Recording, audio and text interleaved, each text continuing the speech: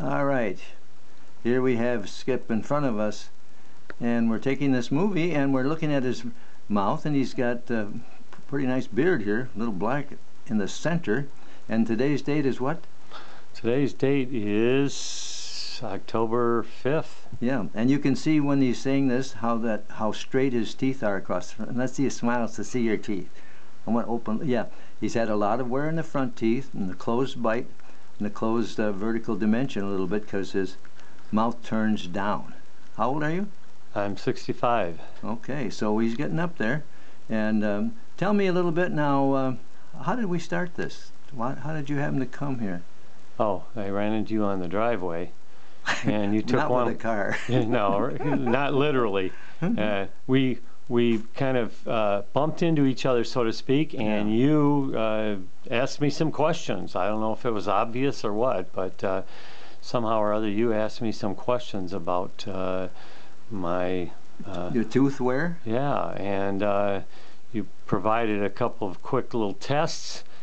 We did a kinesiology test, and you found that with your teeth together, you were kind of weak, huh? Yes, yeah. And then I put a toothpick in the front of your teeth, and correct. That's and what you you were did. like you couldn't push your arm down. Yeah. Well, and that led to being examined, and we found that you had a lot of wear on your teeth and a pretty deep overbite. So now when we decided to do what? Put an anterior bite splint in you.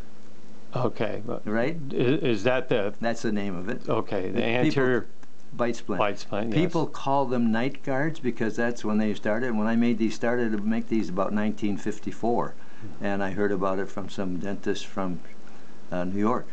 And so you've been wearing this now for about 10 days. 10 days, and what have you noticed so far? I've noticed I sleep better. I have had less pain. I've had less pain in my jaw, into my up by my ears, the joints, and in my neck and in my shoulders. Okay. And the sleep you said was what? What was the improved sleep because of? Well, I think it was because I'm not waking up as much and I'm sleeping better. All right. And you live alone, so you don't know if you had snoring or didn't snore. I don't know. Yeah, I don't know that. Now, can you smile broadly? And I want to see you with the teeth together now. Bite. Now, pull your lower lip down, just your lower lip. Can you do that with your finger? Yeah. He's got a real deep overbite, and his midlines are displaced a little bit. And I think he had a little cracking or noises in some of the joints. Wasn't that true? Yes, I did, and I don't know if I still do or not, but I did have that. Well, we'll see. But okay, so anything else you've noticed? No, I'm just feeling better, and I've noticed that I don't grind my teeth as much, and when I don't have the appliance in, that I tend not to grind as much. And I'm a little more relaxed. Well, you're not clenching is the big thing. Well, and I think that's noticeable. I'm not clenching as much. Well, the other thing is that you told me you missed a couple of appointments.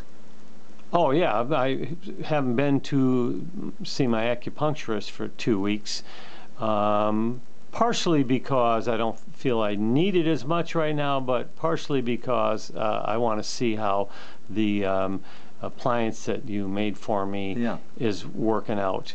Well, one other thing, you're quite an exercise enthusiast because you do you do running and stuff. The other thing you do is weights too, and you said you kind of laid off on that. Yeah, and I laid off on that because I want to make sure that I don't want to have too many things mixed up here. Like, am I getting pain from lifting the weights? Is the acupuncture helping me? So I want to stick with just doing the appliance for a while, and I've noticed that I am comfortable wearing it now. I don't speak as well with it in my mouth, but I also wear it when I'm walking and jogging and running, so I can wear it during activities. Very slowly bring it up to your mouth and put it in. I want to see. Okay. There, slow down right there. Right in a little more there. You see there's a cutout on the palate of this, so it gives room for his tongue to go up and nestle right behind the front teeth. Okay, let's put it in all the way.